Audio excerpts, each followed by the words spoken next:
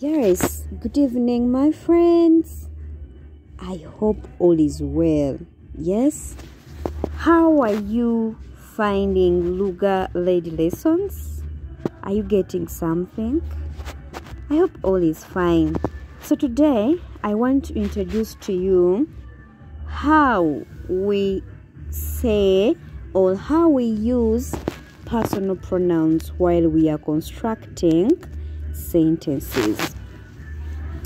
Yes, personal pronouns in Kiswahili they are called Viwakilishi Nafsi. Viwakilishi Nafsi.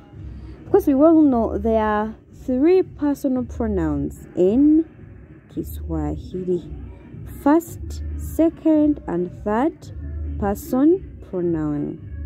And each person pronoun has a singular and a plural form. The first person, it is me, me or I, and me or I, that is mimi ni Kiswahili. And then when we put it in plural, I becomes we, and we in Kiswahili is sisi. And remember, mimi, that is me, yes, it is represented by ni, yes. Then we, sisi in Kiswahili is represented by tu. For example, look at these sentences down here. They are telling us mimi ninaitwa Jeremy. Remember we said mimi is represented by ni. Hope you can see that down there. And then mimi ninaitwa Jeremy. I'm called Jeremy. My name is Jeremy. Then we want to put this sentence in plural. We are going to use sisi with the help of tu that represents we in plural. That is sisi tunaitwa Jeremy. I hope you're seeing how we use ni in singular and tu in plural. That is the first person pronoun. We come to second person pronoun. Second person pronoun is you. You who is reading this. You.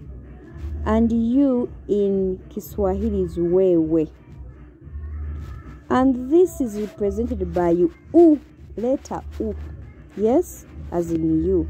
Then when we come to plural of this you, of course it has to be you. That is in plural.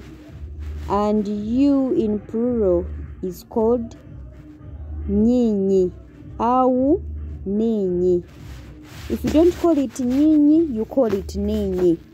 And which is represented by the letter M.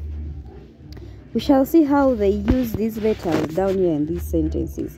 For example, we are saying wewe unaitwa Jeremy. You are called Jeremy. Your name is Jeremy. Are you seeing how we used wewe and u that represents you in a sentence? Then we want to see how we can transform this sentence into plural form. Remember we said wewe is ninyi in plural. Ninyi mnaitwa Jeremy. You are, you, that is all of you. You are called Jeremy. Your names are Jeremy. So I hope you are seeing how we use the ninyi and letter M in this sentence. Then we even have the third person pronoun. The third person pronoun is he or she. Yeye, he or she. Yeye, all him, all her. Yes. And that is represented by a. Are you seeing it? Then yeye in plural is wao. In English is they. Narishi, them. represented by wa. For example, we want to see how we can construct sentences out of these. Yeye anaitwa Jeremy. Remember, we said yeye is represented by a while constructing a sentence. I hope you're getting it. Then we even have we want to see if yeye anaitwa Jeremy, then how about if it is in plural? If it's in plural, of course it has to be wao wanaitwa Jeremy. They are called Jeremy. Their names are Jeremy. Ooh, this topic is amazing, right? Yes. So, if you get this, please, you should give me a thumbs up. Look at this table below here. There is first person, second. I have summarized it for you. Read the summary of this. Yes. So, you can go ahead and read through, make some comments, summarize, and then we see where it's going to take us.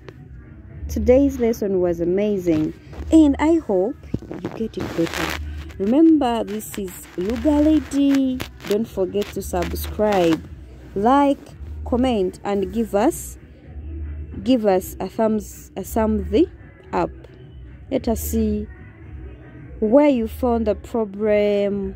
Yes, if it's a credit worth, give it. I sign out. Thanks for tuning in, and please stay updated. See you guys.